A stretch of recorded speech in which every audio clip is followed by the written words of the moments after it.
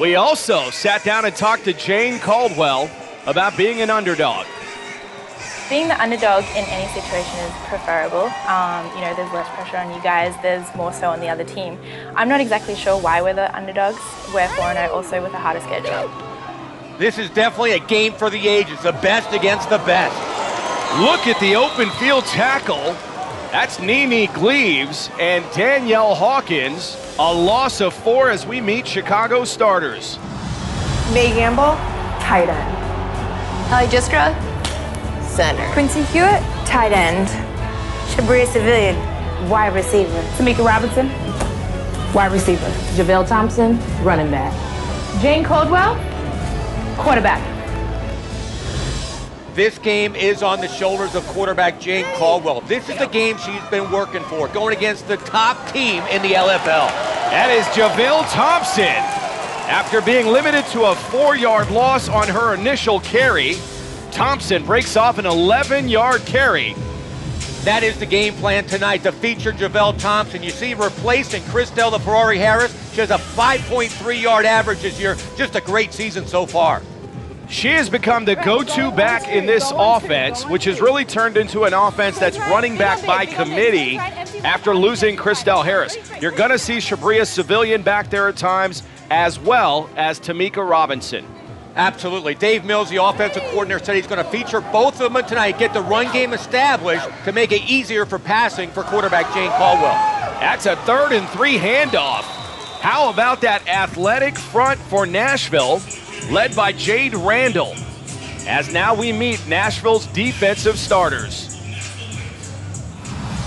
Dominique Malloy, corner. Nene Gleaves, your cornerback. Stephanie Collins, free safety. Jade Randall, strong safety. Stevie Schnorr, linebacker. Whitney Palmer, defensive end. Danielle Hawkins, defensive end. It's going to be up to middle linebacker Stevie Schnorr to hold up those A-gaps and stop that Chicago running game. That's JaVale Thompson busting out in the open. A 20-yard carry on a 4th and 5.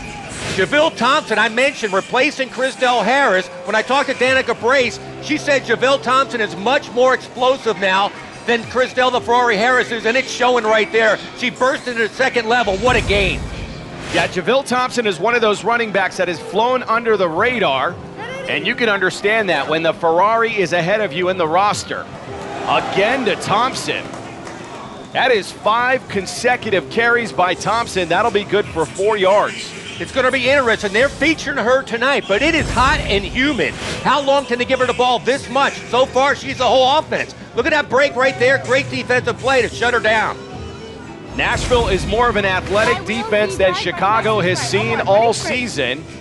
So we'll see how that front three, that front line of Chicago, holds up against the likes of Stevie Schnorr, Danielle Hawkins, and Nene Gleaves. This is Caldwell losing her footing, throwing over the outstretched arms of Tamika Robinson. Heidi Ann on the coverage on Tamika Robinson had her covered like a blanket. She had to throw it away. You saw the timing was thrown off when Caldwell slipped, but she threw it away. Now they're going to tee it up again. Robinson, the 4th leading receiver in the LFL, and one of the favored targets for Jane Caldwell. Jane Caldwell's accuracy will be tested tonight. You see the coverage already on that last play. They had him covered all over, all across the board. We're going to see how well Jane Caldwell can really throw tonight. Now a 3rd and goal, ball at the 6. Caldwell calling her own number to the goal line.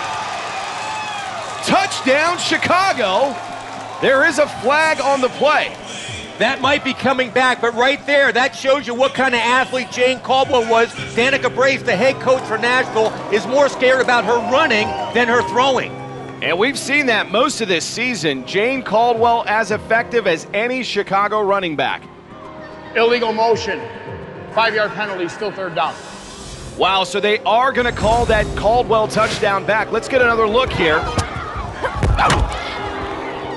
That is the collision at the goal line. Hey, Tom, tell that back ref they cannot hit our receivers downfield. The lobbying starts early for head coach Keith Hack, but I'm not sure. We didn't see the false start there.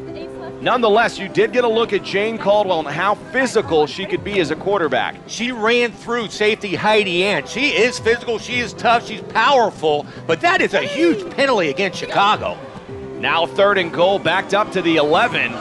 Caldwell looking to the end zone, nobody open, and just thrown down by Jade Randall. Servillian was open quickly on the 8 route, the quick post pattern. Watch quick. If she throws it, she's open. She decides to tuck it, and she can't get by Randall. What a one-on-one tackle.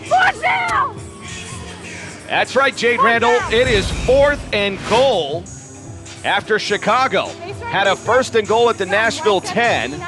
They've not advanced at all with 4 downs. They actually had a touchdown called back. That was kind of a phantom call, but to have 6 points off the board, this play is huge. A 4th and goal from the shotgun. A screen. JaVale Thompson breaks through the first arm tackle, but not through Jade Randall's arm tackle. How about the effort of Jade Randall on this series? This is why Jade Randall was the league MVP. A perfect form tackle to stop Chicago and turn the ball over. A lost opportunity for the Chicago Bliss as they turn it over on downs in Nashville. With KK Matheny at the helm, will take over at the 2-yard line. KK Matheny, not her best year, but she's totally accurate. Her rating is 124. She is more than anything a leader. She is the glue to this team. Hey, I don't give a fuck what you do. You go after number 7. That bitch is not playing fucking corner against us. That's Keith Hack isoing Whitney Palmer, the right tight end for Nashville. This is an end-around reverse. Dominique Malloy, make it Nene Gleaves. Gleaves, the Rookie of the Year nominee, breaks off a 19-yard run. She might be the fastest player on this team. Arguably, Malloy is, but Nene Gleaves can fly. Look at Gleaves just get to the second layer of that defense.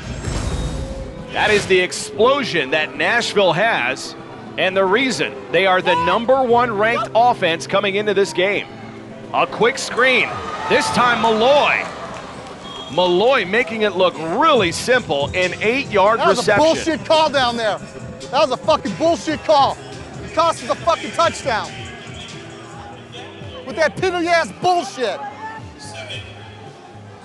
I agree with Coach Hack. That was a minor call. They didn't have to call it a championship game, and it did cost them points. They came off the board. That's a 2nd and 2 shovel pass to Palmer. And Palmer loses it, but out of bounds. And we've got a flag on the play. Initial indications are it will go against Nashville and a hold. Kristen Morrison flying all over the field. What a hit. Holding on the offense, number 17. 10 yards from the spot of the foul. Will remain 2nd down. A holding call on Nene Gleaves as we meet Nashville's offense. Danielle Hawkins, tight end. Nicole Phillips, center. Whitney Palmer, tight end. Dominique Malloy, wide receiver. Jade Randall, wide receiver. Stevie Schnorr, running back. KK Matheny, quarterback. KK Matheny has not played in 7 weeks. It's going to be curious to see how accurate she is tonight. That first one very low, intended for the center. Nicole Phillips falling incomplete. Allie Albert